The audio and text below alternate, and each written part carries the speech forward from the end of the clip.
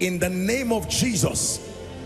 Drought in your life, that even when it is physical rainy season, it is still dry season spiritually, financially and otherwise. I decree and declare, let the rain begin to fall. Let the rain begin to fall. Let the rain begin to fall. You're welcome to another spirit-filled message on Christocentric Message. If you're new to this channel, I would entreat you to hit on that subscribe button and then to like this video. As well, I would want you to share this message across, because we believe that as this message is coming forth, it's going to bless you. Graces are going to be imparted unto you, and then God is going to visit your home. Thank you for watching. Stay blessed. You are not at liberty to invent the pathway that makes for your relationship with God. It is only when it has to do with your dominion upon and around the cosmos, then you will draw from the wealth of creativity. When it has to do with God, there is always a pattern. Please understand. The first mistake that I think many people make is they attempt, if it's possible, it says, stand ye in the ways and see, and then ask for the old path wherein is a good way. That means not every way is a good way. It says, when you find it, walk therein. And that if you walk in this path, the proof is that you will enter a Sabbath. There is a rest when you learn to walk in his ways. Hallelujah. It was Prophet Micah that began to speak about the end time church. And he said that it will come to pass in the last days. Micah was teaching us that the mountain of the Lord's house, are we together now, shall be exalted above other mountains and other hills, and men will flow through it. They will flow to it, and this will be their conviction. They will say to one another, come, let us go to the house of the Lord. Are we together now? To the mountain of the God of Jacob, and he will teach us his ways. This is why we seek his audience, to know, to come into a comprehension of the ways of God. Are we still together? So it is important for us to understand that there is a pattern. In the building of the tabernacle in the wilderness, the Bible records that God continued to come to supervise what they were doing. Remember, they were building a tabernacle in a similitude of that which was in heaven. And the goal was to be able to host his presence. Are we together now? And the Spirit of God had to come upon a man called Bezalel. It was not just he was not a businessman. It was God's insistence to see that his patterns be kept. And so he had to be empowered by the Spirit of God. And God supervised the dimensions of the building. Everything had to be done according to pattern. His presence never came until the last peg was hit. And then the Bible says, then his Shekinah. Consuming fire, sweet perfume, your awesome presence fills this room. Consuming fire, sweet perfume, your awesome presence fills my life. Consuming fire, sweet perfume, your awesome presence fills this place. His glory, the glory of God always comes to prove that his patterns have been kept. Everywhere you see the manifestation of the glory of God is an attestation that his patterns have been kept. If the patterns of God are not kept, the glory, the Shekinah of God, there are three dimensions of the presence of God. The first dimension of his presence is called his omnipresence. His ability to be everywhere at the same time. It was the psalmist that said, where can I hide from your presence? If I go to Hades, the place of the dead, you are there. So there is the omnipresence of God. The second dimension of his presence is what I will call his Emmanuel dimension. God with us. The Bible says, where 2 or 3 are gathered in my name, I am there. The third dimension of his presence is what we call his Shekinah. His presence. He does not just come. He comes and ensures that the people are aware he is there. Are we together now? That one, you don't just get it by default. It is a reward for insisting that his patterns be kept. So I can know to what degree you are in keeping with his patterns by seeing the dimension and the effulgence of glory that is upon your ministry, upon your life. This has nothing to do with sentiments, and it has nothing to do with fivefold ministry. It has everything to do with the insistence. The glory of God has a size that will not change. Until your alignment creates that shape, the glory cannot rest on you. Your assignment is through the sacrifice of death and alignment that you assume a mold and a posture that will make God feel at home, whether he's in you or on his throne. There is no difference. It says, now arise, O God, and come, not to the temple, to your resting place. It's a place intended for you to remain.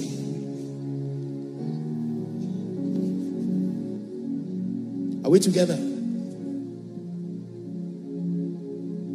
So we have different opinions about different dimensions of the kingdom that we seek.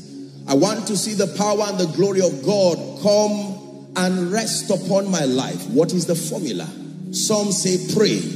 Others say fast. Others say have vigils. Others say go for an impartation. Others say take communion. Others say get a bottle of oil, and all of these fabrications that come.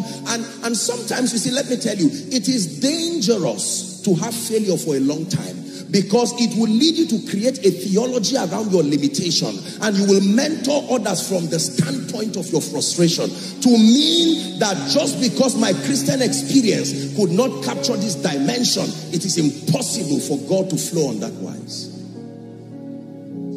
It is why conferences like this are so designed to expand our spiritual horizon, to bring us to a point where we access possibilities that are beyond our current experiences. And we must be humble. That's why the Bible says we receive with meekness. We receive with meekness, not with intelligence, with meekness. The fortitude to understand that there is more. There is more. There is more. More than my experience. There is more.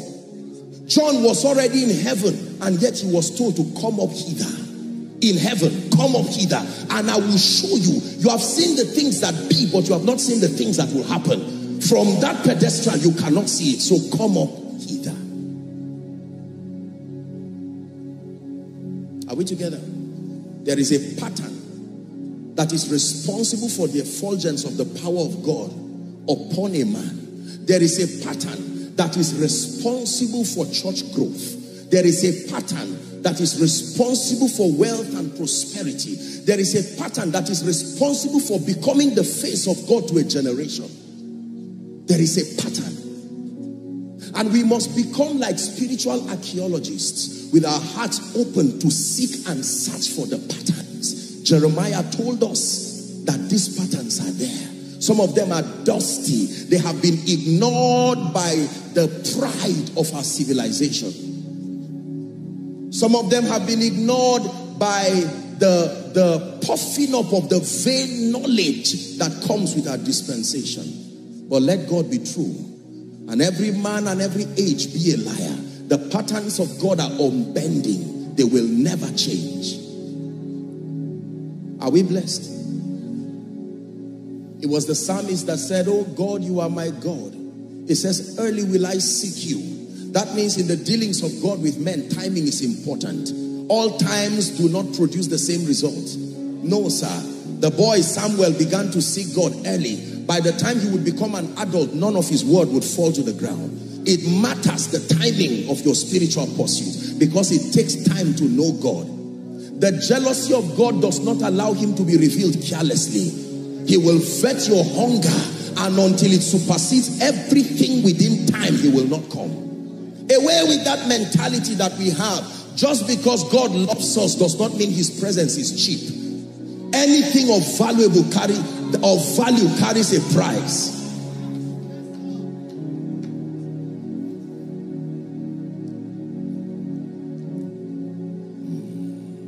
Are we still together? Yes, Jesus. There are patterns. The restoration to the patterns of God will be the secret to the power and the grace of the church. Otherwise, we will continue to write books. We will propose dimensions that we know are possible in God as revealed from Bible history, but our experiences will fail to capture them. And a time will come when a generation will be tired of our stories. These things I write unto you, O excellent Theophilus, of all that Jesus began to do and teach. Not teach alone. We must document persuasions that are provable. God can do this. Yes, we know. God can lift. Yes, we know. We turn them into songs. We turn them into poems. We turn them into sermons. And they are coming from well-meaning hearts. But we must come into a point of accuracy, quintessence, and understanding. The patterns of God are a proof of his justice. It brings predictability to our walk. Are we blessed? Luke chapter 1, please. You won't believe I've not even started teaching. But Luke chapter 1. Luke chapter 1. I don't know how we got there, but wherever we can stop. Luke chapter 1. We'll start from verse 1. Please look at this. For as much as many have taken in hand to set forth in order a declaration of those things which are most surely believed among us, even as they delivered them unto us, which from the beginning were what? Eyewitnesses and ministers of the word. Verse 3. It seemed good to me also. Dr. Luke now is writing to Theophilus, part of his mentorship platform. He's telling us the object, the goal, the motivation behind his writing the synoptic, the book of Luke. He said, it seemed good to me also, having had what? Perfect understanding of all things. A man can come to that realm. Perfect understanding of all things. From the very first, to write unto thee in order, most excellent Theophilus. Why? Verse 4. That thou mightest know the certainty of those things wherein thou hast been instructed. Please keep that scripture. Keep it, verse 4. That you may know the certainty, so that you will come to a point of comprehension that you have not been taught and are not being taught cunningly devised fables. As spiritual and as high as these truths are, there are realities in the spirit that can find expressions in this earth realm. And so Luke is writing to Theophilus that as complicated as these things sound, do not think they are just fables. These things are true. And I'm being meticulous in my description to the end that you may know the certainty of those things. So that when we say God lifts, you don't doubt. When we say God can anoint, you don't doubt. When we say God can pick a man from a dunghill, you don't just think you are echoing a prophet's writings. That these things are certain. The apostle says it this way: I know whom I have believed, and I am persuaded. It's not only that I have believed, I've been persuaded. It's an indoctrination. It has become part of my conviction. It will not change. Hallelujah. Are we blessed? So I'd like us to look very briefly and then we'll pray. The patterns of God that have been allocated by grace and by the Spirit that can allow a man and allow men to do business with God within the context of a civilization. Please listen to me. Let me tell you this sincerely. It takes more than being available to be used by God. You come as you are, but you are never used as you are. Are we together now? Yes. And so, aside from the election of grace, there is an election that comes as proof of the depth of your alignment.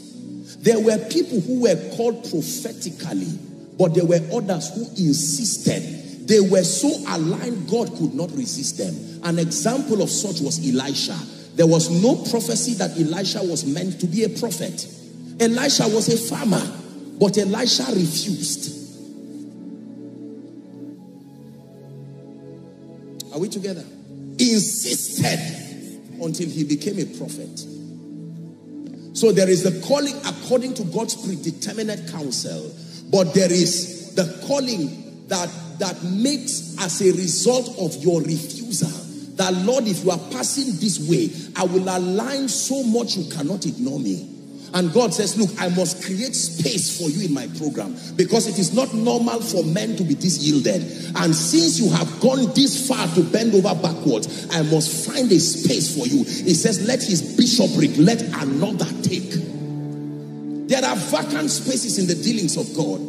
There are people who have been mandated to carry certain mantles and certain graces, but because one of the things that God gave men fundamentally, not Christians, men, is the power to choose. I can reject the call of God. It says, as many as received him, anything received can be rejected. Are we still together? So in the economy of God, the relay as designed for a generation, you pass this button here, you have a worshiper here, you have an apostle here, a pastor, an evangelist. It's a formation. But an individual can refuse and say, as an act of my will, I choose to sabotage your program, and his mercy will continue. And while the mercy of God continues to last, his eyes will keep searching for vessels who were not in that program but have refused and said, God, you cannot ignore me. You can't ignore my morning sacrifices. You cannot ignore my worship. You cannot ignore my tears. You cannot. I know that I come from a family that should not be part of your program, but let my alignment be an altar that calls you to be part of your program.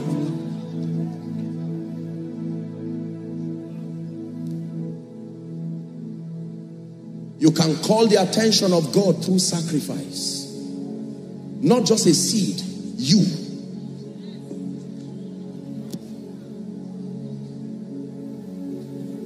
Are we together?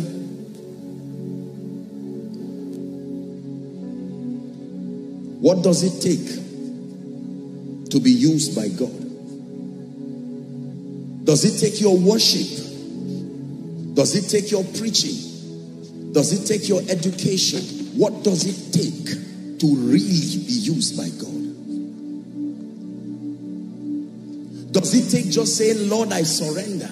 What is the key? Please pay attention to what I teach you, because for many, this conference will become a defining moment to your spiritual walk. Truly, it will.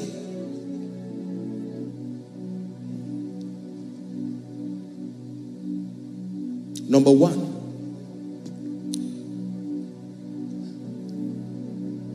I have searched, and let me say this, and I submit to you while I say this, I do not mean in any way to communicate anything that shows pride. And if at any point you perceive anything called pride, I'm sorry in advance. But I'm just saying it. Sometimes it's difficult to articulate spiritual things without being misunderstood. You know, sometimes it's difficult because people think that it's pride. Paul said it in Ephesians chapter 3. Before he began his exegesis, he said, look, I need to put some things clear. When we start from verse 3, Ephesians chapter 3 from verse 3, I think I should borrow the words of the apostle. It says, how that by revelation he made known unto me the mystery. Everybody say the mystery. It's an exact mystery. A mystery is a body of knowledge allocated for the victory of the saints. An exact body of knowledge. Not any body of knowledge. Are we together now? Yes, please keep the scripture there. But it was Apostle Peter that began to teach us that we are a chosen generation. Don't just keep this scripture. I'm just digressing for a reason. He called us a royal priesthood. Is that true? He says we are a holy nation, a peculiar people. And he tells us why all these things are possible. He says we've been called out of darkness into his marvelous light. Everybody say marvelous light. It is the presence of the marvelous light that becomes our advantage in the kingdom. Marvelous light. An exact body of spiritual truth that brings forth superior victory in the kingdom. There were many lights, the Bible says in Genesis chapter 1. It says, but God made two great lights. So the lights are not the same. Even among the stars, the Bible says one different from another in glory. So the dimension of glory that is released in and through your life is not just dependent on the love of God, but the depth and the quality of spiritual illumination that you sustain. Are we together? Yes.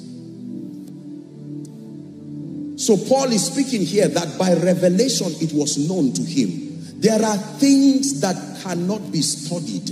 There are things that cannot be researched. You are initiated into that body of knowledge. It's like occult. I'm sorry to use that word, but it is true. There are certain dimensions of spiritual understanding that you will never find, no matter how zealous you are. It's a gift given to your passion. Your assignment is to be passionate enough to attract the dimension of the spirit of revelation, and you are introduced into that body of knowledge. Verse 4, still Ephesians 3. Whereby when ye read, and in this case when ye listen, ye may understand my knowledge in the mystery of Christ. Hallelujah. Praise the Lord. Let's touch one scripture and then verse 9 of it. I love this because part of the revelation given to men, part of the mystery and the graces that people sustain when they have encounters with this revelation, is certain graces that speak in the earth realm. One of it is the grace that can make men see. There is a grace that makes men see, not just hear, see. A grace that works upon your fortitude of perception, regardless your educational background, regardless your level of exposure, that when a man is ministering under that kind of grace, you are brought into a point where you must understand what is being communicated. This is not oratory. That's what the Bible calls utterance. It's not the fluency of speech. It's a spiritual quality that coordinates spiritual understanding in a way and manner that it must be understood, regardless of your lapse in understanding. You are under the influence of a grace that insists that you must understand. Hallelujah. I've shared about my encounters with Jesus. I've shared about my encounters with several generals and carriers of the fire of revival. Some of them you've read about them. Many of them have long gone to be with the Lord. And I do not claim to know all things. That would be pride and that would be a lie. But there is one thing I can tell you. I understand the protocol of the secret place. It's an office.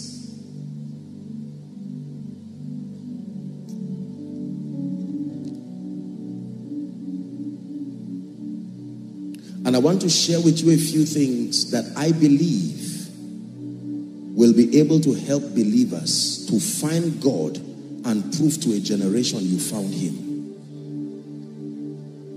Are we together? So while you're seated, can you hold hands with someone and just begin to pray in the spirit just in a few minutes?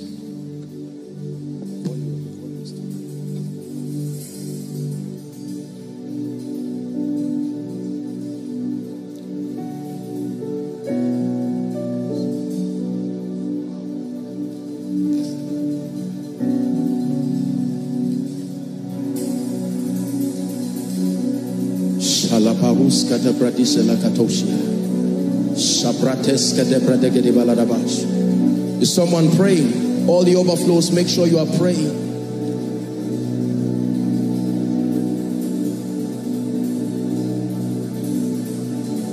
Open my eyes, O God. Habakkuk said, I will stand upon my watch and I will set myself upon the tower so that I will see what you will say unto me.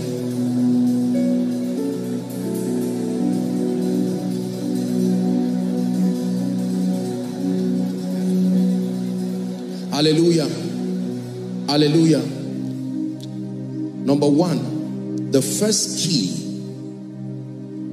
that qualifies a man to be mightily used by God, to become a conduit of his possibilities within the context of a generation. The first key is not prayer. The first key is not fasting. The first key is not giving. The first key is death. The price for all of God is all of you. The price for all of God is not all of your seed. It's not all of your certificate. It's not all of your singing. Death. It was Jesus that was speaking and said, the hour has come that the Son may be glorified. And then he said, verily, verily, I say unto you, except, this is the condition, a corn of wheat falls to the ground. If it falls to the ground and remains there, it's still not dead. Just because you are touching the ground does not mean you have died. And dies. It says it abides alone.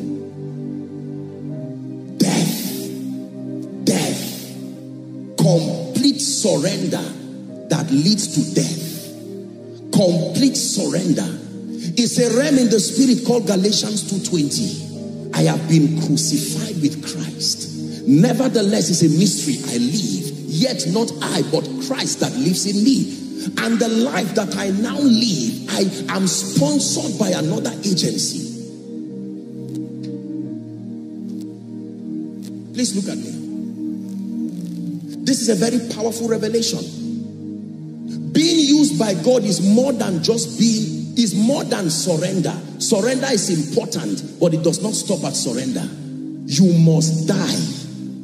It's a condition that not even Jesus escaped.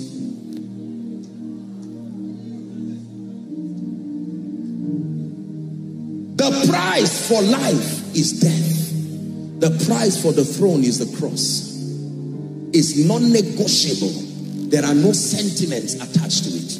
Now, this is the kind of that sometimes our generation does not like to listen. And sometimes it is because, you know, in an attempt to bring balance to our theological understanding and our exegesis of scripture, sometimes we move in the flesh and we begin to just push everything left, right, and center. Listen, when people talk, look at their results first. It is important for you to know this. The price, the first key is death.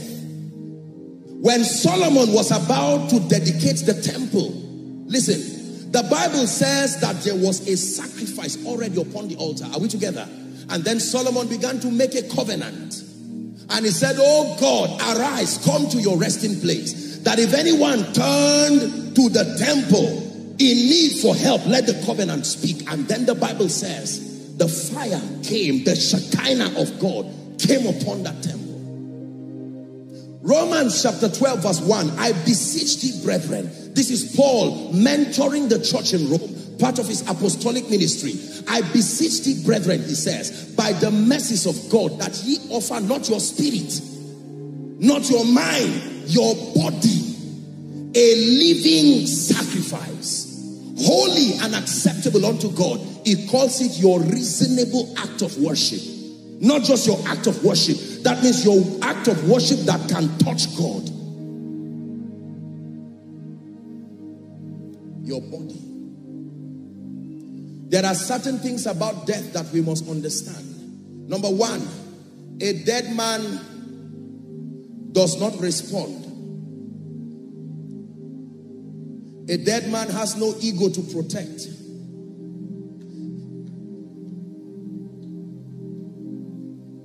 For as long as you are alive in yourself, something about your flesh will interrupt the program of God. It has nothing to do with being good or being bad. It has everything to do with being human. That the reality of our humanity has a way of interrupting God's program. No man can endure pain indefinitely. No man can endure embarrassment indefinitely. No man can endure discomfort indefinitely. So the moment you are alive, one day you will react. And you may react just when the program of God It's about entering a new season. So God will not take chances. You die as the journey starts. Death. The grave is a mysterious place. We fear it, but there is a dimension of the grave that we need, because it is where death ends and where resurrection starts. They all happen in the grave.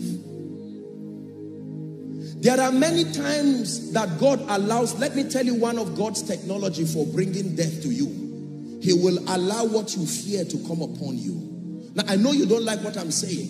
It does not destroy you. Isaiah 43 from verse 1 and 2 says, fear not, I have redeemed you. It says, I have called you by name. You are mine. And then verse 2 says, when thou passest through waters, I will be with you. Not I will take you out of it. I will be with you. There are times that he takes you out of it, but there are times that he walks with you. Both of them are called deliverance. You need to learn. Please keep that scripture. 43 and verse 2. It says, when you pass through the rivers, they shall not overflow thee. And when thou walkest through fire. It's amazing that when it has to do with fire, you don't run. You walk slowly, because there is something the fire needs to do in your life. When you walk through fire, you don't run through it. You walk through fire.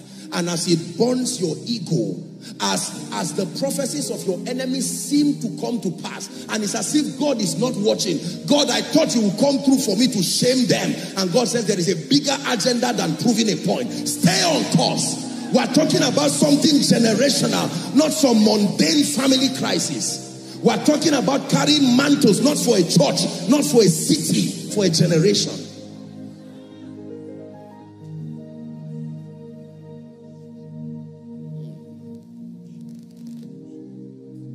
David is running away from Saul because Saul is looking for him, not knowing that this young boy, this runaway boy, would later not only become the king of Israel, but answer the name that will birth the Christ. But he's in a cave called Adullam. What is a king doing in a cave? Let me tell you this, hear me. Just help those under the anointing. Listen to me. I wish I can tell you everything will happen overnight. Not everything in this kingdom is a gift. There are things that are rewards. If everything is a gift, what is the reward for obedience? Not everything is a gift. No, there are rewards in this kingdom. It is why all men are not the same. Please hear me. I don't know how to make you believe this. We are equal in Christ. The same Lord is rich unto all. But by reason of God's predetermined counsel, alongside our various depths of sacrifices, we have been separated into spiritual cadres. Not all things are possible for everybody. There are people whose life has become an altar and a covenant. The covenant has implications. Elijah loves heaven. There are 7,000 other prophets. Don't you think they were praying, God, don't mind that prophet, open the heavens? And God says, I'm doing business with this man at another level. Your sacrifice can make God brand his dealings with you. Give it a name. Many people walked with God in the Bible, but not all were called the God of this. There were people who walked with God. He named himself after his experience with them. Time will fail me, the Bible says, to talk of Gideon and Jephthah and Barak, men who through faith subdued kingdoms, wrought righteousness, shut the mouths of lions.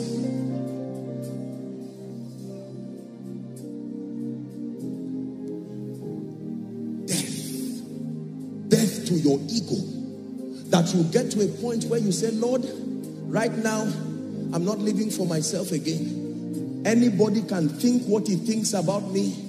It is no longer about the preaching. Listen, the secret to be in ministry is to forget about ministry and focus on his presence.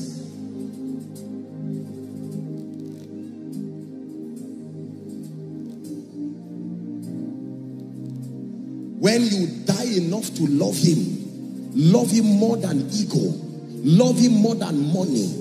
This adventure of using God to be successful, this adventure of using God to get anointing, just because you think it's anointing, God is not that foolish.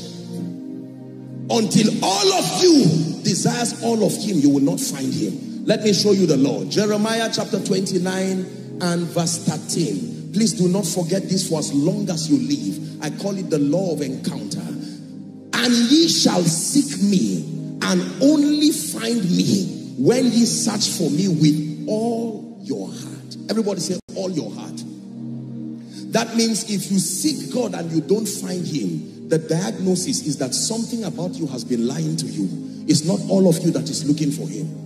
And you don't have to be bad for this to happen. Remember, we're not talking about good and bad. We're talking about the humanity of man. I know you came from a background where no one succeeded, and so the pressure is on you to make it. I know you are human. But unfortunately, God does not work that way. A woman wants a child to prove to her stepwife, Penina, that she's not barren, and God says, if that is why you want a child, you will not hear from me. In spite of Hannah's mocking, Penina's mocking Hannah, you thought God would say, okay, let's prove a point. There are times that the agenda is bigger than proving a point. And if the goal, your object of receiving spiritual thing is so they will know, God says that's too small. You must give me a reason that is generational.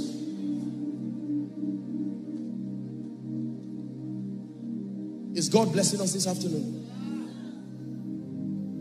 Death. The heart of man, Jeremiah chapter 17 and verse 9 and 10. God himself, vetting the heart of man, told us something that we must never forget. The Bible says the heart is deceitful above all things. Do you know how many deceitful things we have in this life? And yet the Bible says the heart is more deceitful than death. That means even the owner of the heart can be deceived by the heart he's carrying. The heart is so deceitful, it can deceive you, the owner of the heart. It says, who can know it? This is the reason why we need to die. This is how God operates. Verse 10. I, the Lord, I search the heart. I try the reins, even to give every man according to his ways and according to the fruit of his doings. That means while I kneel down and say, oh God, visit me, increase my church. And while I'm rolling on the ground, he's not just seeing my rolling, he goes to my, remember his word is the discerner of the thoughts and the intent. He's seeing that in spite of my rolling on the ground, the truth is that I saw a ministerial colleague that we started ministry with, and I saw the expansion in his church, and sincerely, in the name of honesty, my humanity just came up and said, Mr. Man, you've been in this city for many years. What are you doing? And that was the premise of my 40 days fast. And from day one, the fast, it will not be useless, but it will not be used for what you think it will be used for. It will rather be used to align your spirit to see what is wrong, not to give you membership.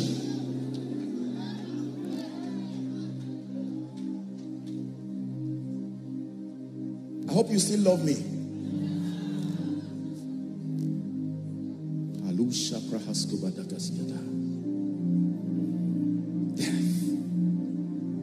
It's amazing how believers are distracted because of little things. It's proof that we're alive in ourselves.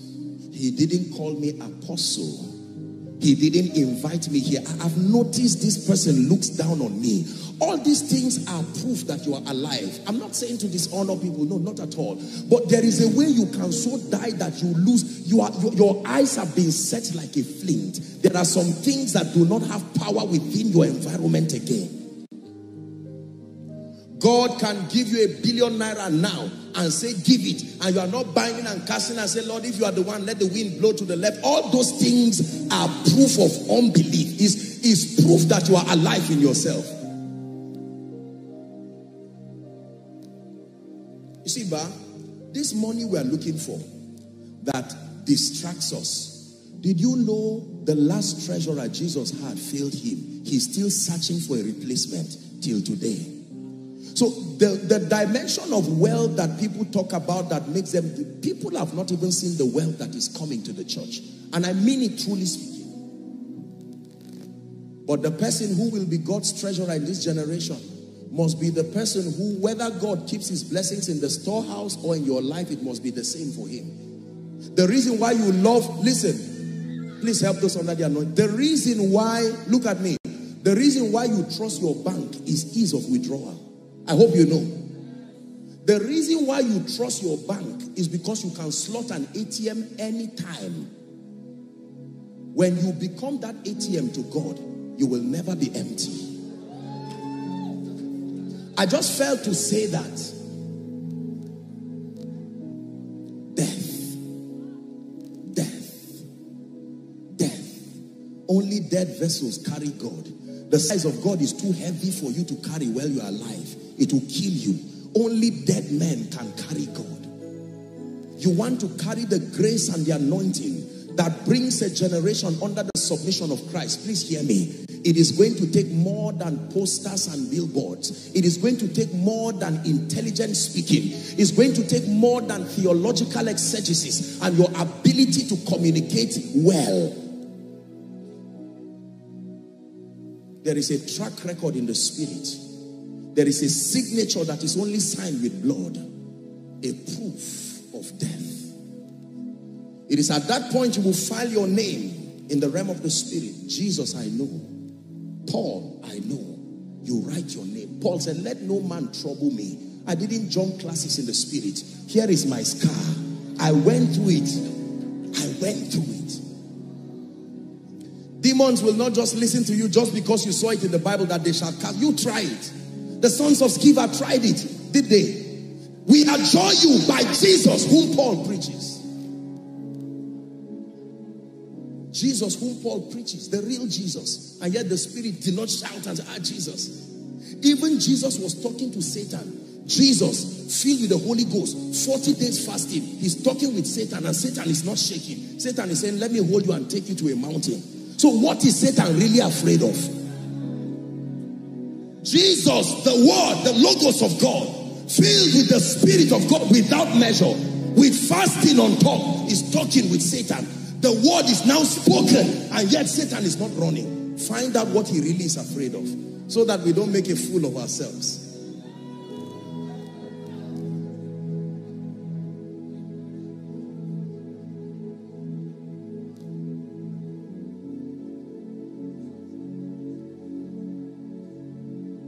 It all belongs to you. Oh, it all belongs to you. It all belongs to you. Oh,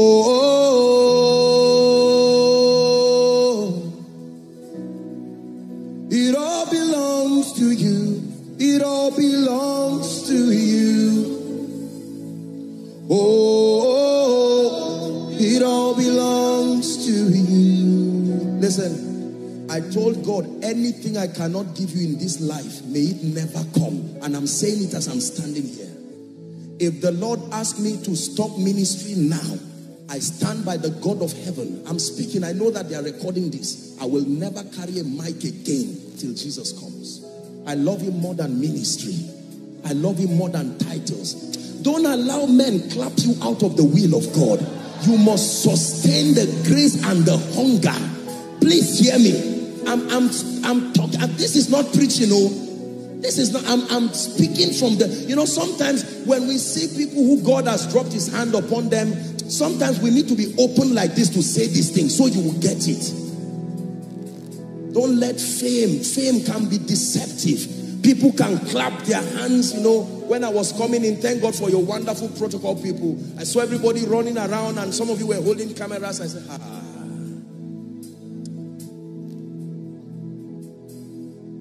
Oh God, that great man is still your boy. Still your boy. Still your boy. He's somebody's father, but he's still your boy. He's somebody's mentor, but he's still your boy. He's somebody's role model, but he's still your boy. He's somebody's hero, but he's still your boy. The day you graduate yourself from the school of the spirit and pride gives you an award for completion, that day you begin to die immediately, no matter who you are. The day your knees becomes too far from the ground, that is the day your crown will fall from your head. I tell you this. This is the mystery behind the destruction of the great. This is why people start well and don't finish well. It's not sin that destroys people. It's not just fornication that destroys people. It's not just all these demonic things. No, the mercy of God is still there. It's the rebellion of rejecting the secret place. That's where people die. That's where people stay and are destroyed. They clap you out of his presence and you cannot die. Please listen to what I am telling you. Because there are people, this is why you came here today. Leave, forget man of God, woman of God. Thank God for that. But it's time, somewhere in this service, we are going to cry before God and say, Lord, this is no longer apostle. This is your boy.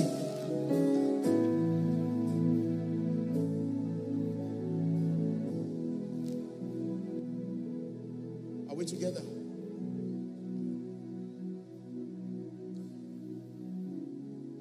This is the place of encounter. Do to me what you want. This is the place of surrender. Do to me what you want. This is the place where my life is changed. To be what you want. So we must pray the prayer of the psalmist. It says, search my heart. Lord, search me. I'm not ashamed of what you will find. If you find loss there, I'm not ashamed. I won't say I'm a big man. If you find loss, kill it before a generation kills me for it. If you find pride, I'm not ashamed when I stand before you.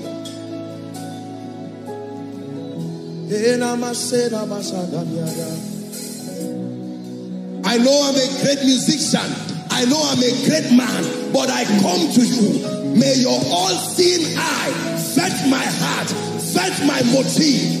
Leave ministry, leave preaching, leave singing. Focus on me. Listen. You can be fasting as a man of God. That fasting is almost wasted.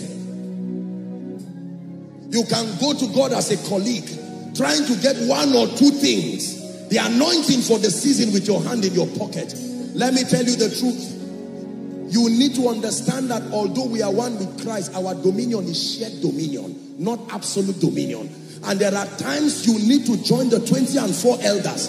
Take away your golden crown and join them to lie down and cry, Kadosh, holy, holy.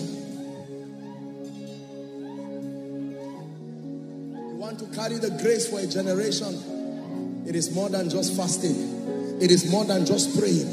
It is death. Where you are not ashamed of whatever God finds. People can be clapping for you. And God says, no. In the last 2 weeks, pride is growing in you. Lust is growing in you. In the last 2 weeks, bitterness. You are, no. Work on it and you get down on your knees quickly and say, Lord, I'm not ashamed. What is there to be ashamed of?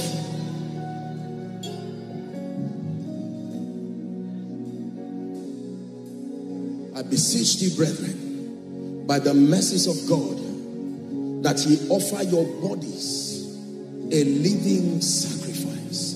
It was Apostle John who was teaching us in 1 John chapter 2. He started from verse 15 and he said, love not the world. Look up, please. Neither the things that are in the world. Love not the world. He's teaching us friendship with God. And he says, love not the world. He says, neither the things that are in the world. He says, if any man love the world, the love of the Father is not in him. That word is the word eros. Is an affinity that can distract your passion. The jealousy of God necessitates that he becomes the object of your passion, alone and at all times. Love not the world. The cosmos has a seduction to it. Money has a seduction to it. Fame has a seduction to it. Are we together? Every good thing has a seductive component to it.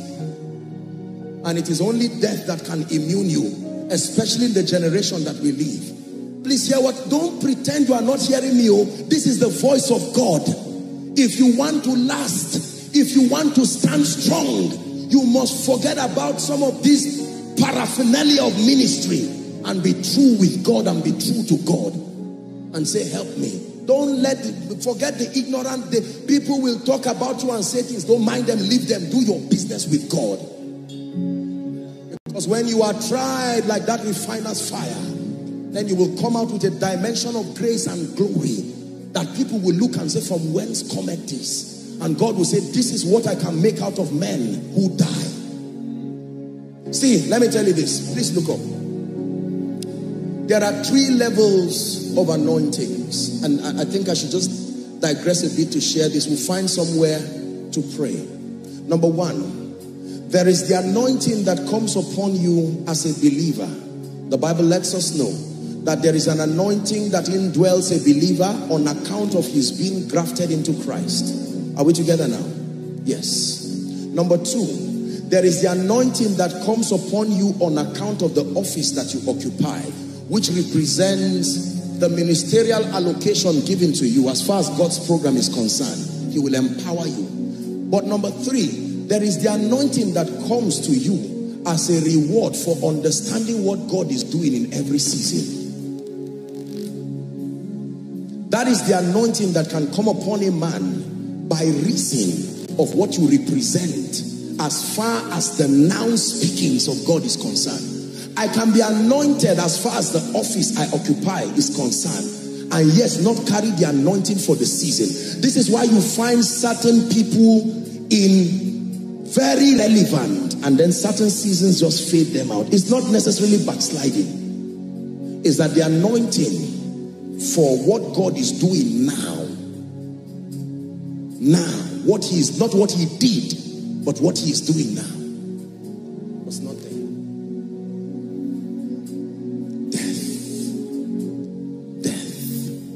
Death. Show me a man that has mastered the art of being open to God. No matter what you say about that man, you are wasting your time. A broken and a contrite heart, oh God, thou. So when it comes and finds strength in yourself, it will go back. There is nothing for it to do in your life. Hear me, let me speak to someone. The strength of God does not look for strength. The strength of God looks for weakness. So the quicker you acknowledge your weakness, the more you invite his strength. Lord, I don't know what my tendencies are outside of your grace and your help. And so I cry that your strength will come. And people see you rise and stand with an agency that is not human. Are we together? Yes. Oh God, you are my God. Early will I seek you. More than fasting, more than praying. Thank God for all of those other things. But they are completely vain if you don't die. No impartation will cover for death. No amount of seed will cover for death. No amount of kingdom service will cover for death. You don't die as husband and wife. No, when it has to do with the secret place, it is he, not them. It's a personal affair. You can encourage one another until you get there. And it's the deal. Hallelujah.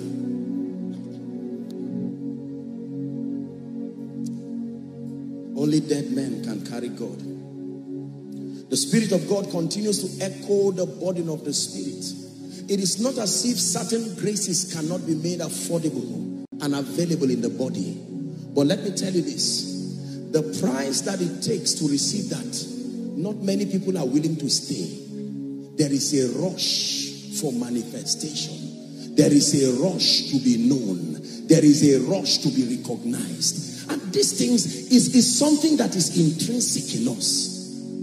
But God must find people who say, Lord, if it means me standing back and nobody will see me for you to be glorified, I am satisfied.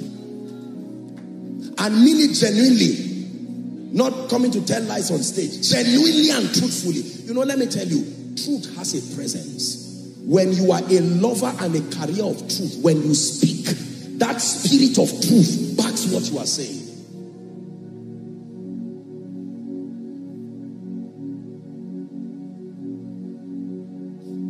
love him with all my heart.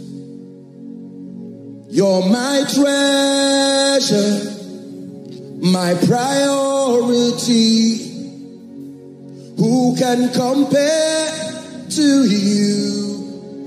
Great is the measure of your royalty. Oh, morning star, you truly are everything. It's not a song, it's a revelation. It's a revelation. It's a revelation. It was Pastor Elijah that taught the body of Christ. Take my body, my soul, my spirit, breathe on me. That's the language of dead men. Take my body, my soul, my spirit, breathe on me. Lay your hands on me, dear Lord, breathe on me. You are the Holy Ghost, the Holy Ghost, the Holy Ghost, the Holy Ghost. Take your place, take your place, take your place. Take your place. You are the Holy Ghost, the Holy Ghost, the Holy Ghost, the Holy Ghost. Take your place, take your place. Listen. We're going to sing this song again, not as a special number. As you are saying, take your place. You know when the ark was going to be restored back, David danced. Some of you need to say, look, this relationship, give way. God needs that space now to find his place. This obsession for ministry, obsession for expansion, as important as it is, can be a loss. He said, seeing then that we are surrounded by so great a cloud of witnesses, let us lay aside every weight and the sin that doth easily beset us. And it says to run with perseverance the race that is set before us, looking forward and looking at Jesus, the author and the finisher of our faith, who for the joy that was set before him, the Bible says he despised the shame. Listen, God is looking for space in your life. He is not one of the many things. For don't say God is in my heart. He's in your heart as number what? He can be in your heart as number 35. He's not satisfied. That I'm in your house does not mean I'm in your bedroom. I can be in your house and I'm at the lounge somewhere. I'm in your house but I'm not satisfied. Let me tell you this. The jealousy of God fights anything that takes his place. Even if he's the one that gave you, he will fight it until he sits on his throne.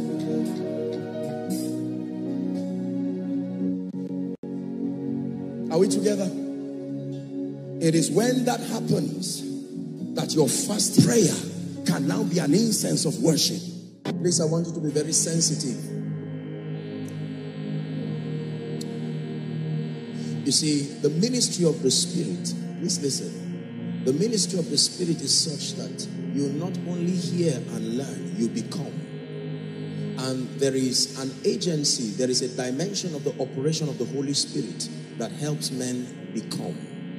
As many as received him, he gave them power to become. There is an ability. It says, now the Lord is that Spirit. And where the Spirit of the Lord is, there is liberty. Then it says, we all with faces unveiled, beholding him as in a mirror. It says, we are what? Changed. Changed into the image that we are seeing. I shared with you one key, death. The second key,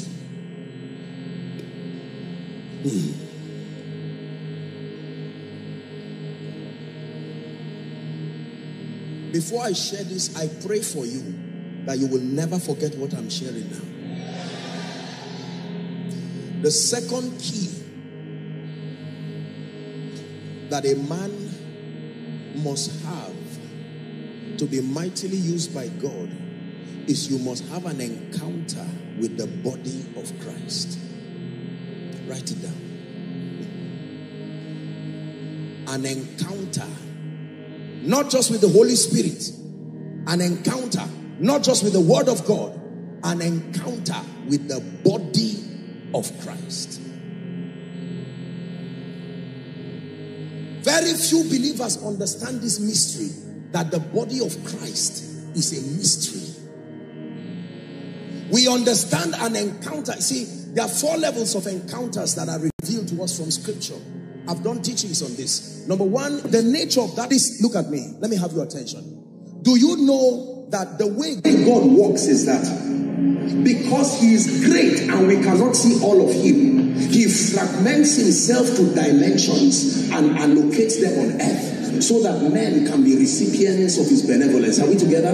That means that every dimension of God that seeks to find expression in the earth, this is how it reaches the earth. Number 1, God will find a man. Everybody say a man. God will enter a covenant with that man that becomes the platform for allowing that dimension of him to be hosted in the earth. Are we together now? And all through the lifetime of that man, he becomes God's official vehicle for partaking of that dimension of him. You will never partake of that dimension of God ignoring that man. He has by that covenant become a system. He's no longer a human being. He's a system that allows that program of God. Please understand what I teach you. Look up. On earth today, the spiritual system that handles the ordinance and the altar of faith is Kenneth Copeland. Start from any man of God that operates in faith. Eventually you will arrive at that spiritual system. If Kenneth Copeland dies, I hope you know before it was in Hagin. Are we together now? When Hagin died, then it switched. If Kenneth Copeland goes to be with the Lord, because the program must be preserved by priesthood, and there must be a system that maintains it. Now watch this. You may listen to Kenneth Copeland and see him just teach generally, but ignore him and the system he represents. You will be surprised that the heavens, as far as faith is concerned, will be closed over you.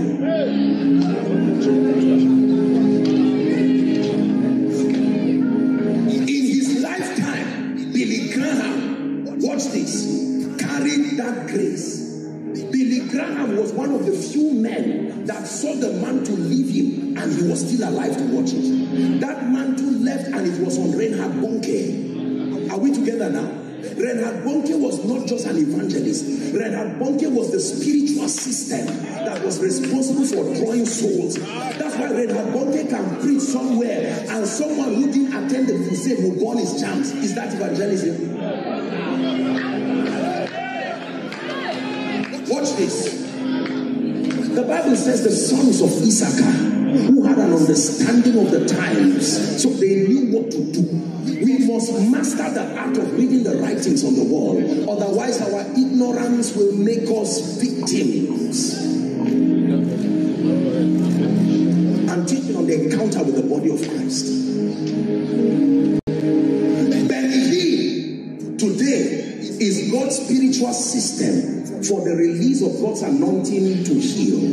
The healing ministry came right from Catherine Kuhlman to Oral Roberts to him. Benihim, the living entity today that represents our spiritual system.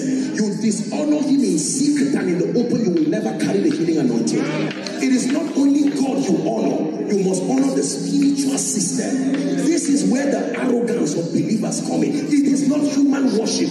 Is honor to the protocol. Remember, I started teaching by saying the glory of God comes to confirm that his patterns have been kept. So when God wants to bless you, he will not only visit you in the secret place, he will create an opportunity for an encounter with that living system. Now watch this. Now you will understand what I'm teaching. Jesus cannot start his program although he's the Son of God.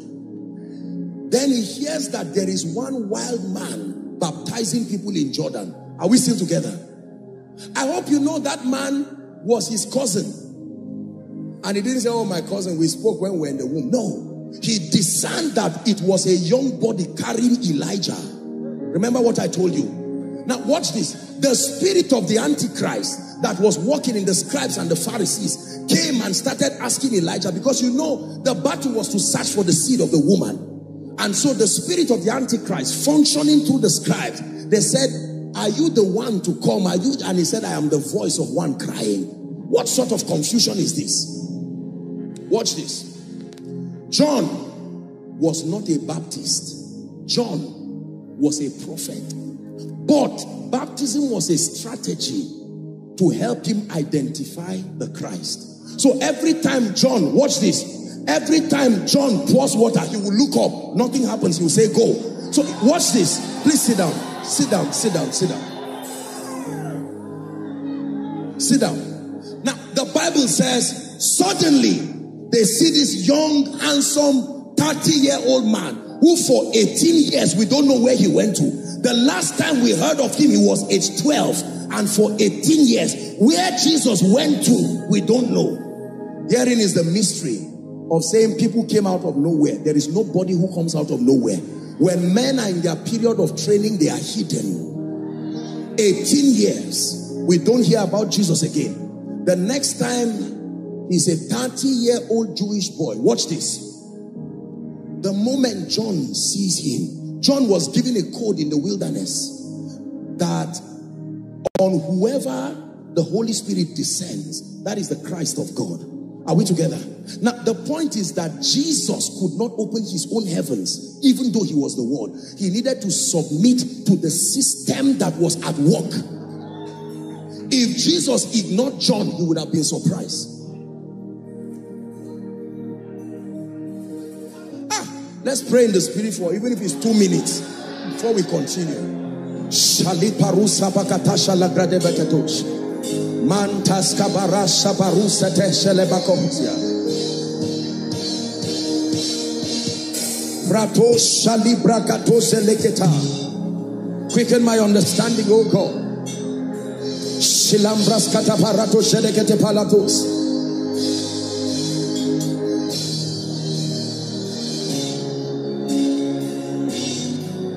Hallelujah. Please sit down. Please sit down. Remember, this is a retreat. Don't forget why we're here. Are we together now?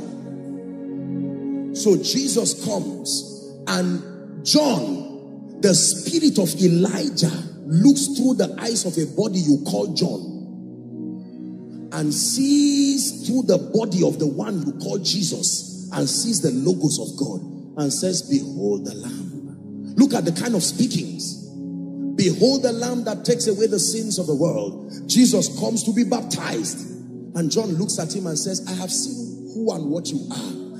I am not even worthy to untie the latchet of your shoe. And Jesus makes a statement that is instructive. Suffer, permit it to be so. I cannot break the protocol, although I am the Word. Suffer it to be so that all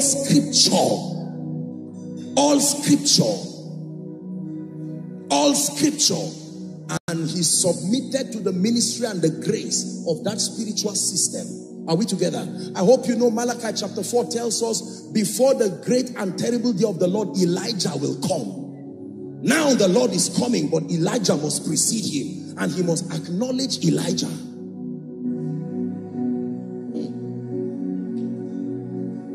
And then he comes out of the waters. And the Bible makes a fearful statement. And the heavens opened. Over Jesus. Over Jesus. Remember, he prayed and fasted for 40 days. The heavens did not open. He was filled with the Holy Ghost. The heavens did not open. Let me show you spiritual mysteries. But he submitted to the body of Christ. And his heavens opened. And the Spirit of God descended upon him in the similitude of a dove. And the Father spoke, saying, this is now my beloved Son. What was he before? my beloved son, in whom I am well pleased. And he prophesied to creation, hear ye him. When he went to the desert, a crowd came. When he went up the mountain, a crowd came. Because a verdict under open heaven said, hear ye him. You cannot tell the world to hear you. It will take another voice to say, hear ye him.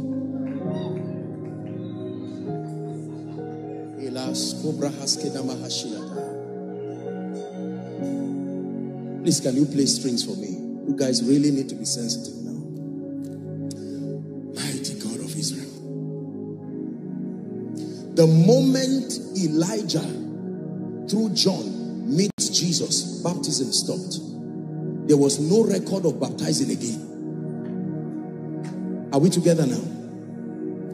And then Elijah is caught by Jezebel. Remember, their fights did not finish.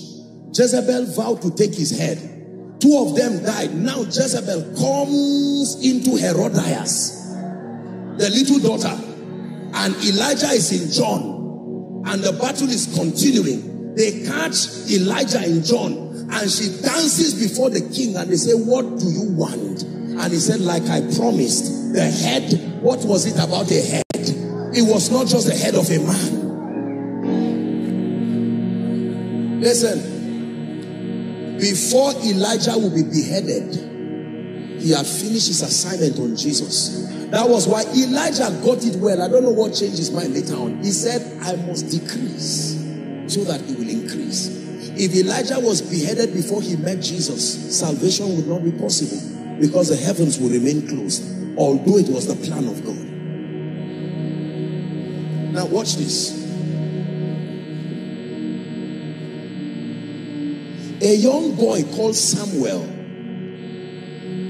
is lying down by the ark. Are we together? And he was being mentored by a priest called Eli.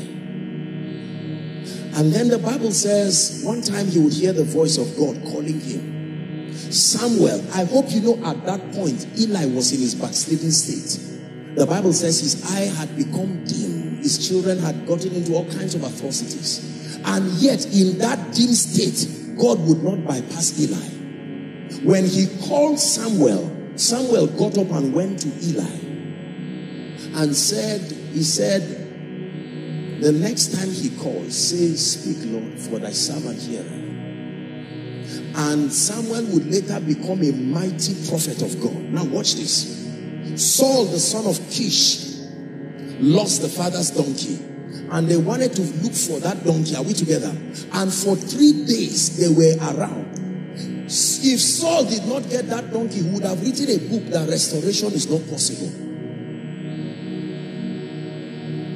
But he told him, he said, no, all things are possible, but we need to meet a man. There is a holy man of God. He didn't say we need to meet God. Oh. We need to meet a man, a system. As soon as they saw Samuel, do you know, challenges are relative to the grace that confronts them. It's amazing that what is a mountain to you, there is a grace that can trivialize it completely. As soon as they meet Samuel, you can imagine, you think Samuel will say, my God, your donkey is missing. He said, leave the issue of donkey. Go up and let me tell you what is in your heart. As soon as Samuel met with Saul, the donkey started going back home. No prayer. An encounter with a human and restoration just happened. The donkey started going back home on its own. And Samuel said, is it not because God has anointed you to be king over Israel? Took the oil, poured it on his head. Watch this. And he told him, he said, number 1, when you are going, your donkey is restored. 2, you will meet 3 people holding 2 loaves of bread each. They will salute you and give you 2, as if they don't know what to do with it, because you met a man. 3, you will come to the garrison of the Philistines, and the Spirit of God will come upon you, etc., etc. And he began to speak to him. Do you know the error of Samuel that made him lose his throne? It was not sin against God. It was sin against a man. They pressured him to offer sacrifices and would not wait for Samuel to come. And the people, he felt, what is there? You are a priest, I'm a king. Let me do it. As soon as he offered the sacrifice, Samuel came and said, no, you have done foolishly. the throne is taken from you. Blind Bartimaeus would have said, thou son of Saul, have mercy on me. A man lost his position because he could not discern the body. Watch this. There was another spiritual system called Moses. Moses was lifting up a rod with his hand and controlling the victory of the people as if they were robots. The Bible said if his hand went down, the people lost, regardless of their prowess in learning how to fight. And when Moses was tired, I thought it was wise for Aaron to carry the rod. But they said, no, it's not about holding it. We will hold your hand, not the rod. Gehazi carried the rod of Elisha and placed it on the dead body, and nothing happened. Listen, this is not human worship. I know that there's a lot of nonsense going on, and please don't misunderstand what I'm teaching you. But when God wants to help you, it is not only God that visits you. He will send men to visit you. So the psalmist says it this way: what is man that thou can't you replace him? What did you hide in man that men are not seeing? What did you put in man? When Jesus was about to come to the earth, heaven was stranded until they found a woman who made her womb available. Zechariah asked for explanation, he became dumb. Mary asked for explanation, the angel politely explained. You would think it's unfair.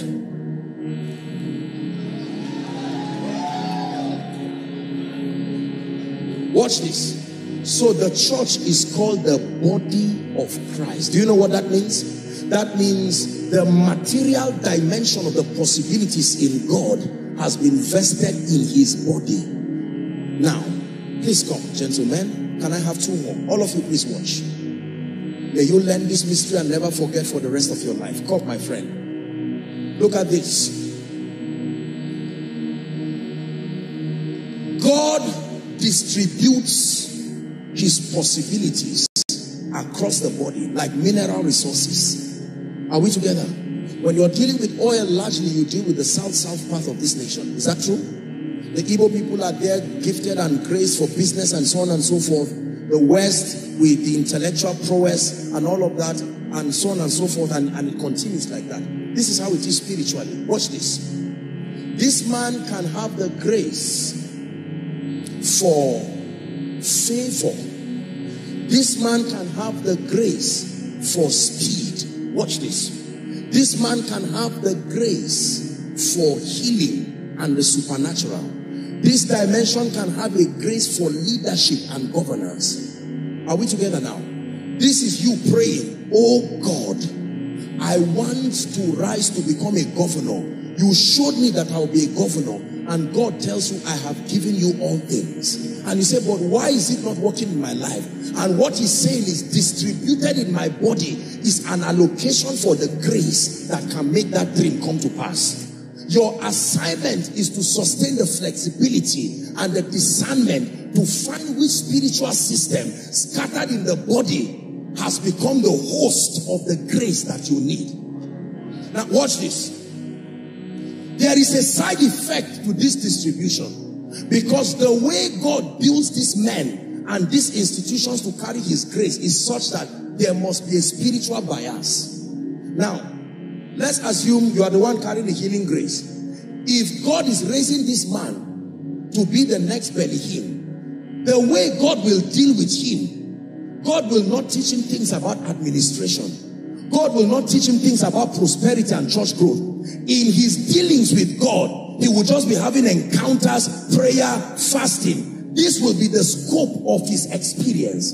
It is dangerous for him to build a ministry around this limitation as though any dimension of God that is out of the scope of his experience is wrong. Are you seeing now?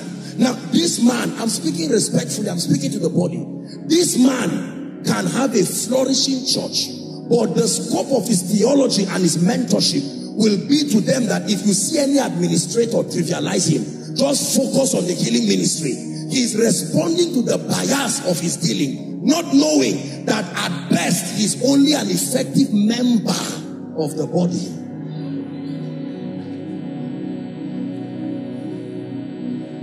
Are you getting what I'm saying? Now, the danger, that's right, please play the strings for me. The danger here is that you will begin to see the limitation and the imbalance as this man grows. Because you will find out that the people under his mentorship will not pay attention to other dimensions of possibilities vested within the body. And a time will come, it will become a corporate error. Now, it doesn't mean the person is bad. That limitation was intentional to make him depend on the other supplies in the body.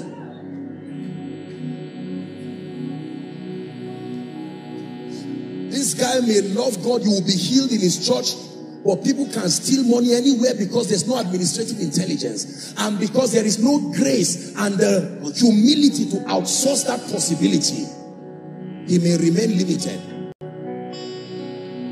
If this guy is your only model of a Christian, all you will say is that God heals, and that's all. But there is more. Are you seeing that now? Watch this. If this guy, in addition to what he has, now receives the grace for administration, added to that grace for healing, you will see the difference. The possibilities of the body of Christ. Now he's receiving it. Watch this. Let me tell you this. Believe me when I tell you, when God says all things are possible, this is why. So when you go to God to pray, he will tell you, I have answered you. You can be in a meeting shouting, rolling, jumping, and the only person that will be healed is somebody's right ear that is not even sure whether he's perfectly healed or not. Benny Hinn can be teaching on relationship and marriage. Relationship and marriage, and yet somebody is healed somewhere. That means, watch this, that means the problem was not God. The same Lord is rich unto all. The problem was not even God's desire. The problem is being exposed to the atmosphere that carries the possibility that you desire. Are you hearing what I'm saying? Yes, sir. There are men on earth today who have what we call the kingmaker anointing. They never become kings themselves, but there is a grace that makes kings. Kingmakers never become kings, but they anoint kings. You will see an old man who has a church of not more than 30 people, but he can anoint you with a grace that is global. It's a grace God gave them. If you sustain the discernment. Now let me tell you this, look up. There is also a side effect to this body, and this is why many of us don't receive it. Because the vessels that represent this system are earthen, and the vessels carry a lot of flaws. The vessels carry a lot of troubles. Are we together? Elijah was a temperous man. Moses was an angry man. Abraham kept looking at Hagar.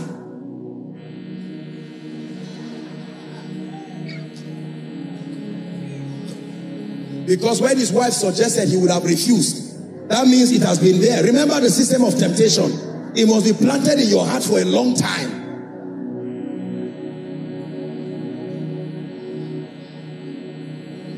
Are we together? Now, look at the kind of vessels. Jesus fasts and has a night vigil. And look at the kind of 12 people he chooses. You fast and choose Judas, Thomas. How about Jesus, the fountain of wisdom? But it is God's system that his treasure is stored in earthen vessels. Now look up, please. Let me teach you something as we pray. The mystery behind receiving from the body is hidden in the riddle of Samson. The Bible tells us in the book of Judges that there was this man, very handsome man, whose strength was mysterious. When Samson is about to be born, an angel comes and meets Manoah, and they ask the angel about the destiny of that child. And it says that his hair would be preserved because he would be a Nazarene unto God. Are we together? Samson grows to know this secret. He becomes a great man. He obviously was not a macho man. Otherwise, they would not ask him the source of his strength.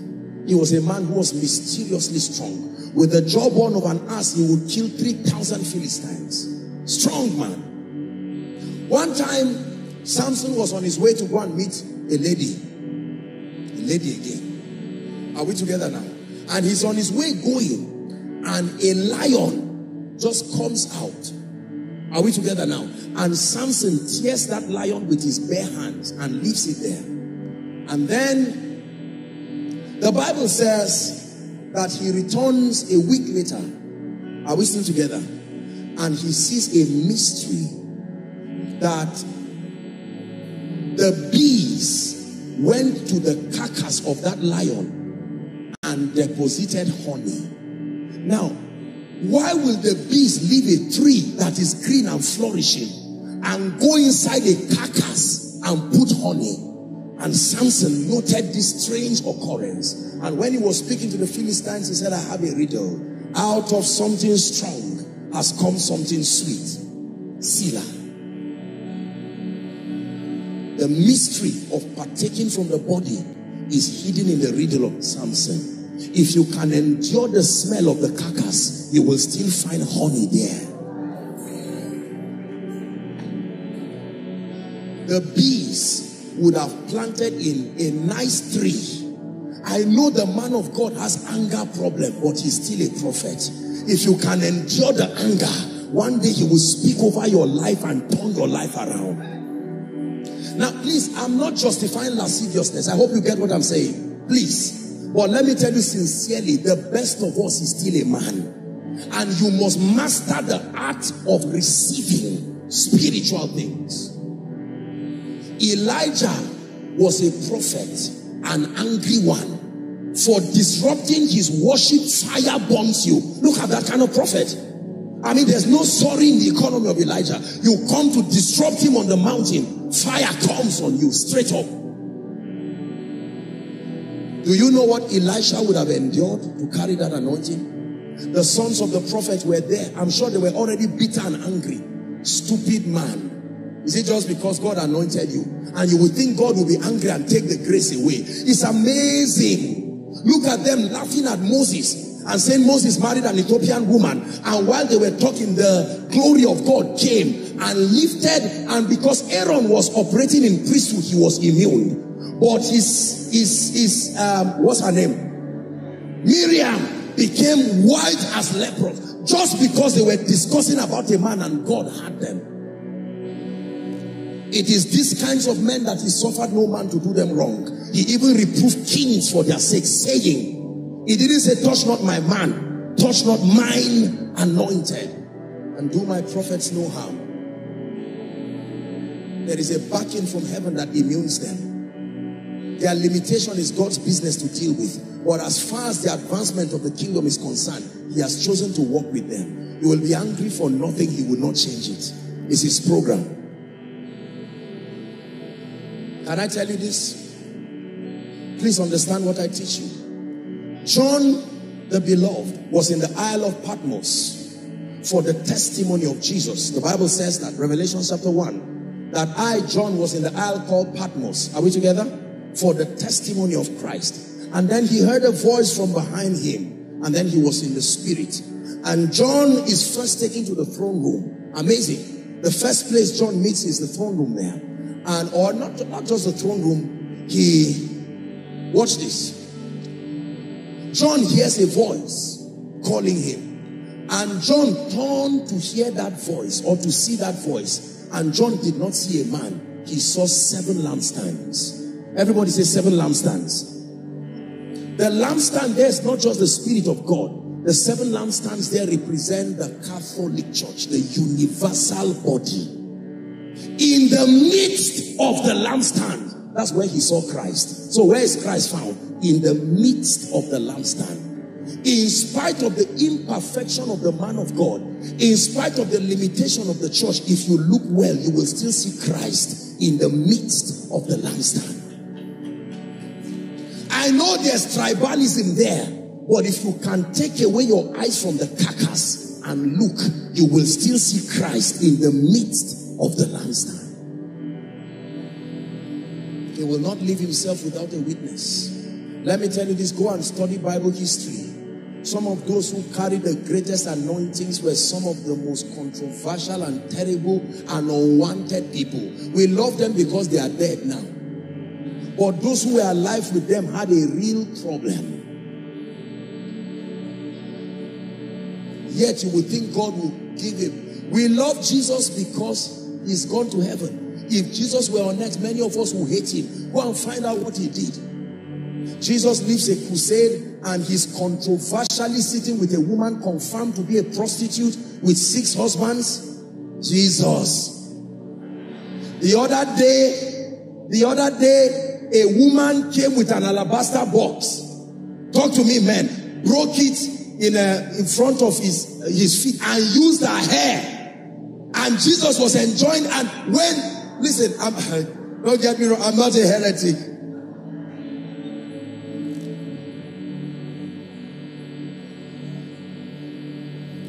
Jesus was hungry. Imagine if it was your business. He went to a fig tree, and just because he could not get food to eat, couldn't he be patient? Is patience not the fruit of the Spirit? He cursed the tree. Imagine if it were your tree or your shop. You would love Jesus? Don't blame the apostles for being angry walking with him. One day he would leave the apostles and be alone. And the apostles say, we suspect you are going to run away. You have made us leave fishing.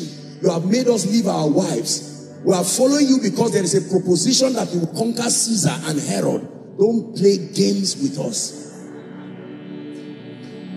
Why are you alone talking with the Father? Why are you moody these days? And he said, I have many things to tell you, but ye cannot bear them now. How be it when he, the Spirit of truth, he said, look, forget that thing.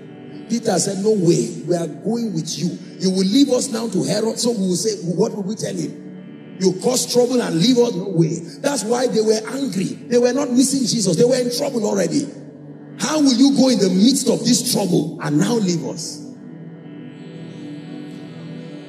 One day, watch this. Listen, one day they got angry and the debate reached Jesus. We have left all to follow you. We will not hide this thing again. Just tell us straight to the point. What is our cut in this? And Jesus said, finally.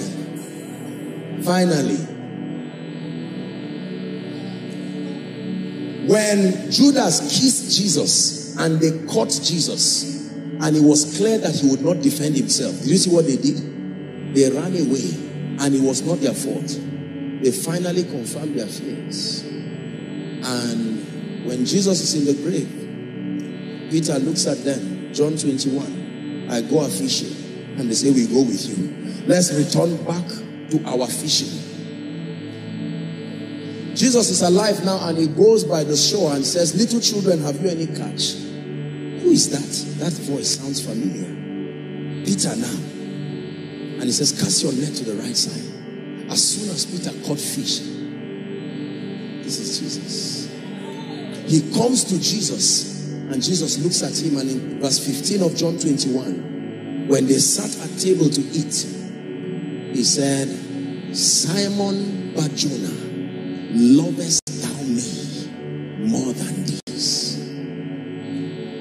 You walked with me for 3.5 years, and in 72 hours you denied me 3 times. Do you love me more than this? And from that time there would be the apostles of the Lamb that would love him even unto death. I said all that to tell you, when the Bible says vessels are earthen, take it seriously. It is not something bad, it is something true. Vessels are earthen. Just because the woman may not be able to have a child does not mean she's not a mighty prophet of God. You may look at her childlessness to say, if she's a woman of God, why don't she have a child, and miss an anointing that can change your life.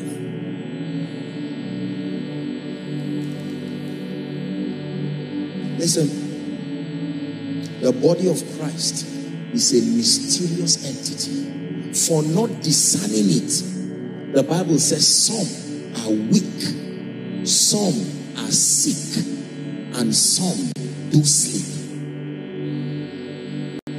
2 testimonies, and we pray.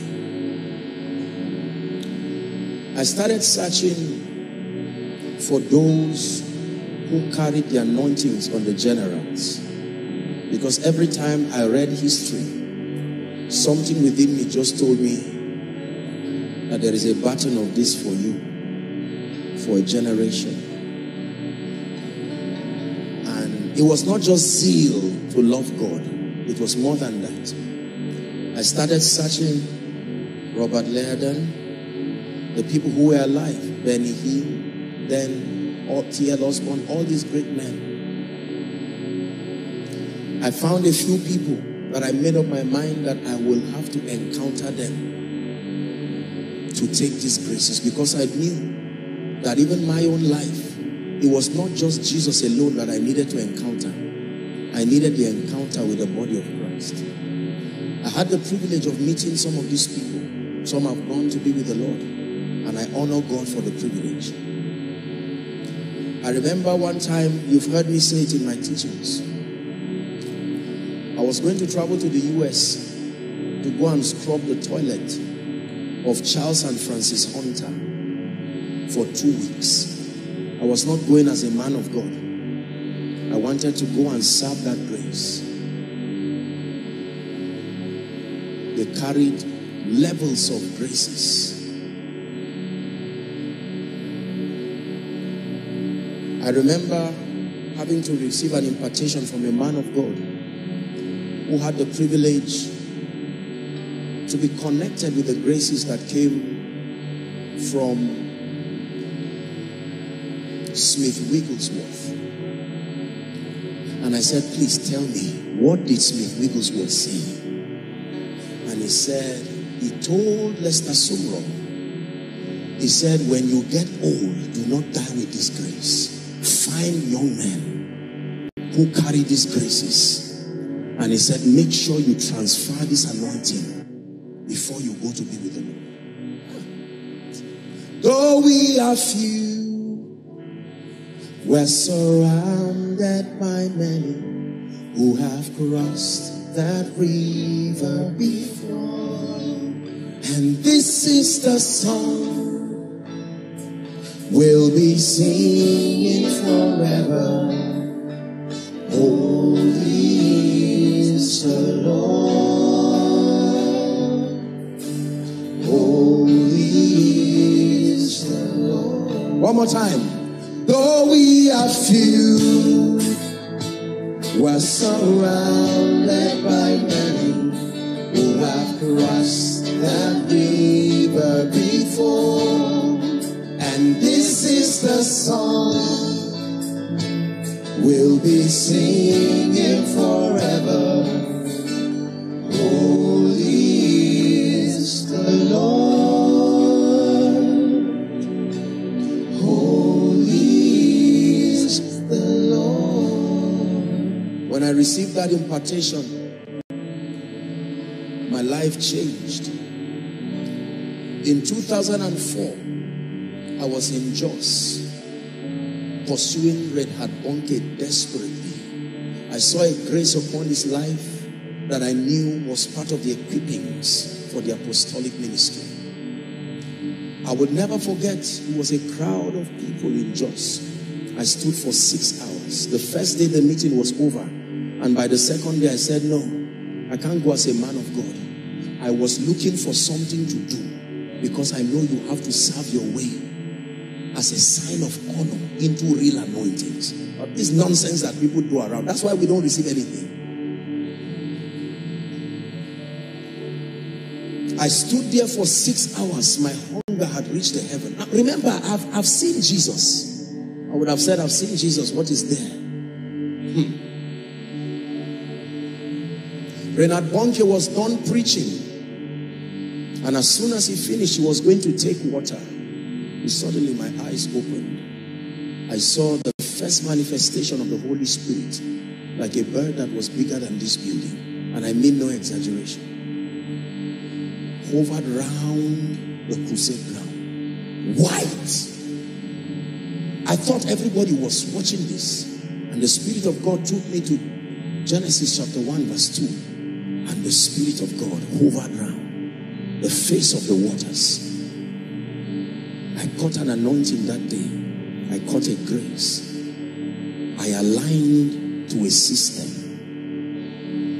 In one of the encounters I had, this man walks up to me. Now, these encounters by no means negate the authority of Scripture.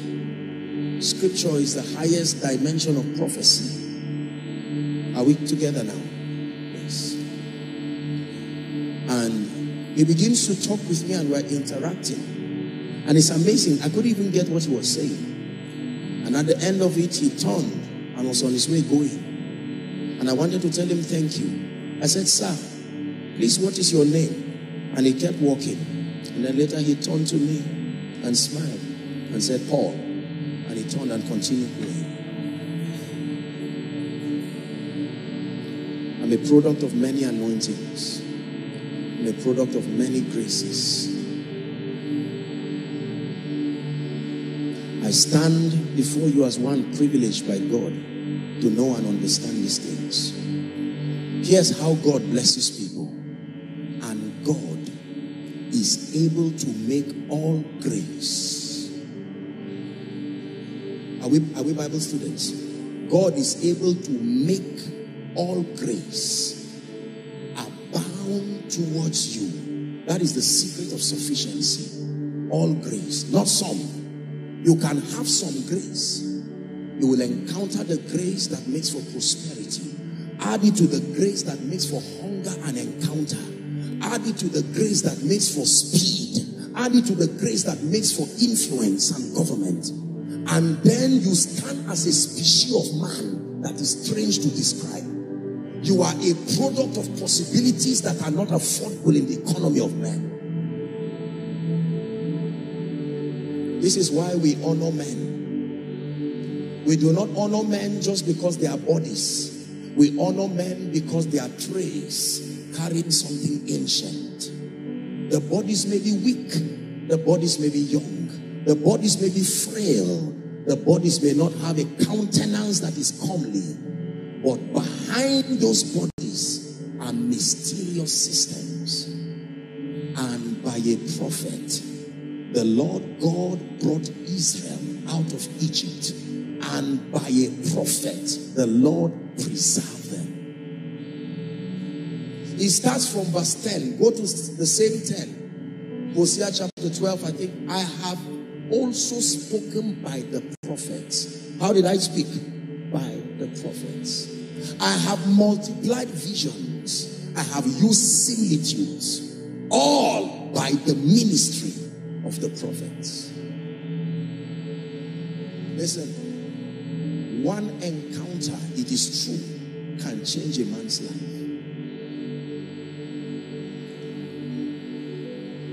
Years ago, I paid for, was it sugarcane or something, for two women, two frail women. Mothers, old mothers. And I just said, please let me honor them. And they looked at me. Nice Christian, obviously uneducated mothers. And they began to bless me. I don't know why I did not pay attention to what they said. And one of the frail women who was trying to lose her, this thing, the time money, so that she would do. I said, no. It was not more than 100 naira. And she looked at me and said, my son, forever walk upon gold. Not all men are men. There are bodies celestial and there are bodies terrestrial. Please listen to me very carefully. When Pastor Elijah called our mother, Pastor Sarah, to come here and make decrees, I know many of us, especially if you are a member of our church, just casually receive. Let me tell you the truth. If you believe in this that I've taught you, you will change your life sometimes overnight. There was a time around the world, plane crashes were so much. People were dying anyhow. And I know I travel a lot. So it's not enough to just sit down and say I shall not die and stupidly start till one day I just kill myself for nothing. And I was traveling for a meeting in Ekiti, and as we're passing a little village, I was seeing the obituaries of people, very old people, not in the state, I don't know, a small village. Please listen. And then I saw 132. He just died. I said, in Nigeria, whenever you see prevalent patterns of possibilities, it means there is a grace within that territory. When we're done ministering, I was on my way returning back, and we told the driver stop. And we came out. It was a pure Yoruba speaking place. There was nobody we could identify who spoke English there. I said, no way, the devil is a liar. We must find someone. Eventually, we found someone who could speak English in a limited way. And I said, I'm a man of God. We are men of God. And we have discerned the grace for long life. I saw 145 years obituary when we returned. You call 145 a mistake, you are joking. This life is too wicked to survive 145 years by luck.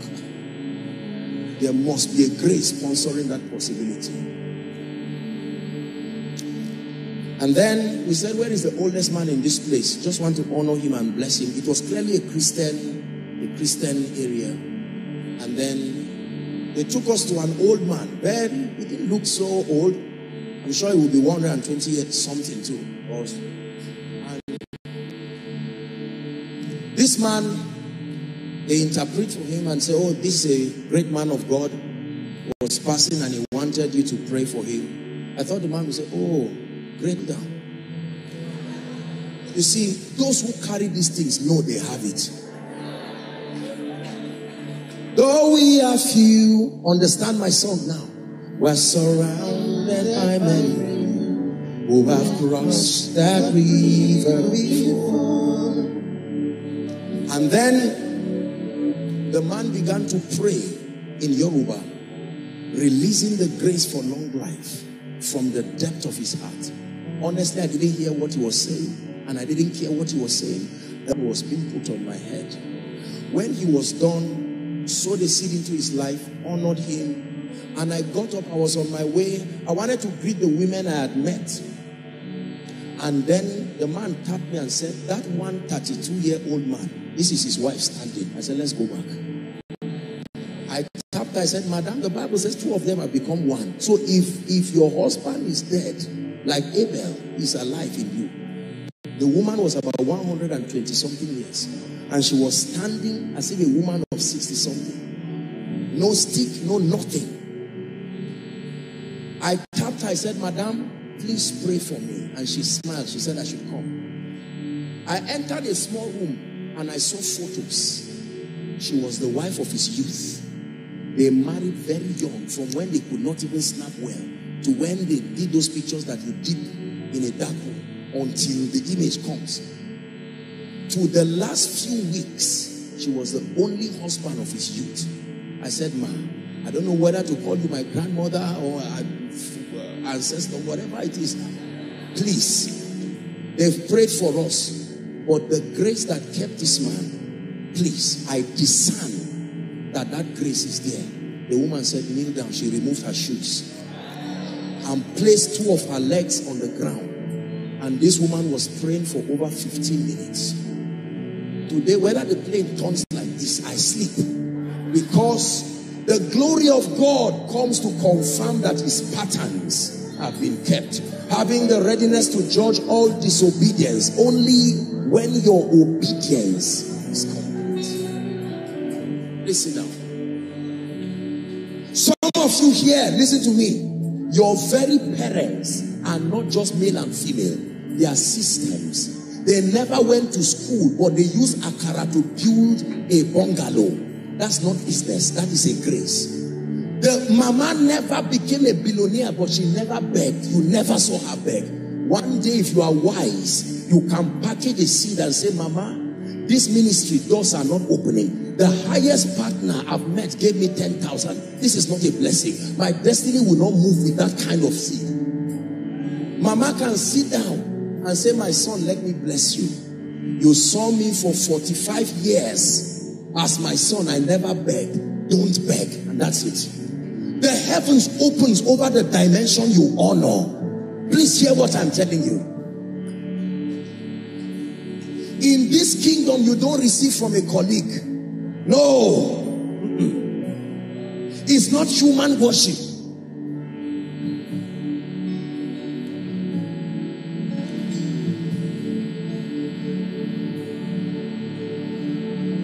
When the Lord Jesus Christ appeared to me, the light that came from him to me, he gave me an instruction in the latter years. And he said, everywhere you go to minister, there must be someone in that meeting that the light that came from me to you must come upon them.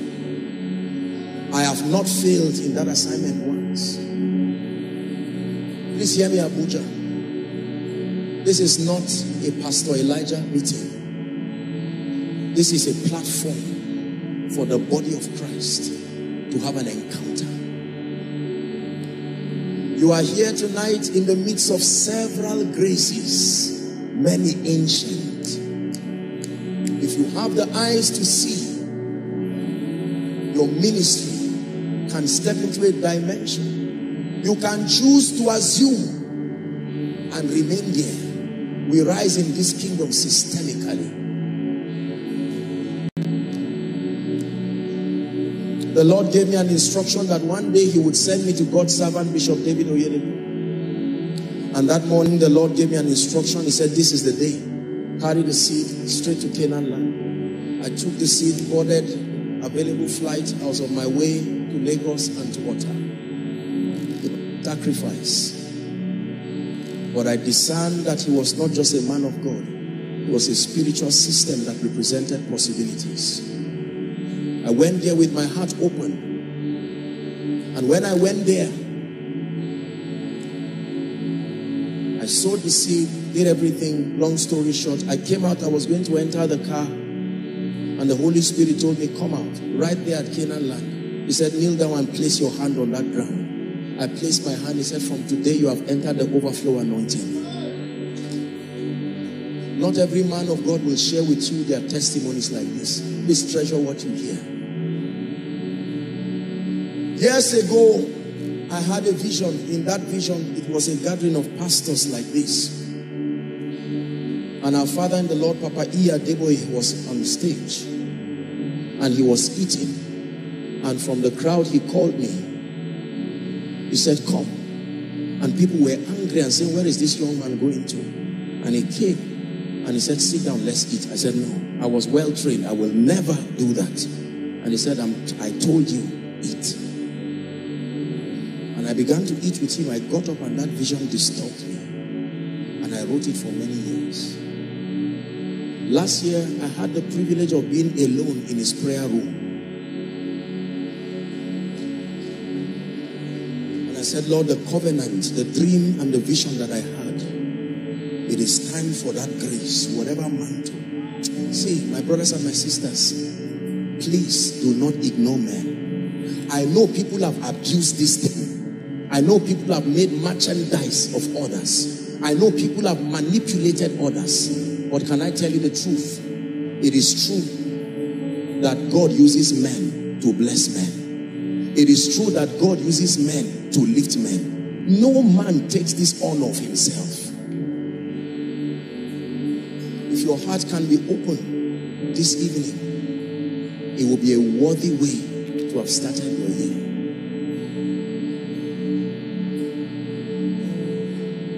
Hallelujah. Our time is gone. And we'll pray.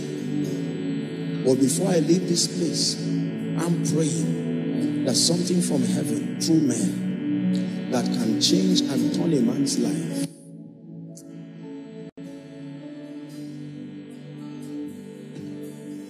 Komina nakane, komina nakane, komina nakane, komina nakane.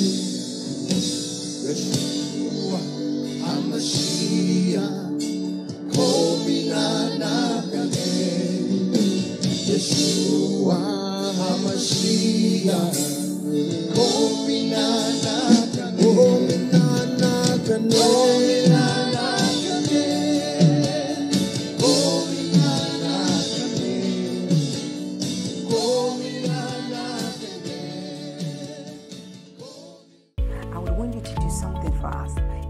you are new here, kindly hit on that subscribe button for us, and then like this video as well.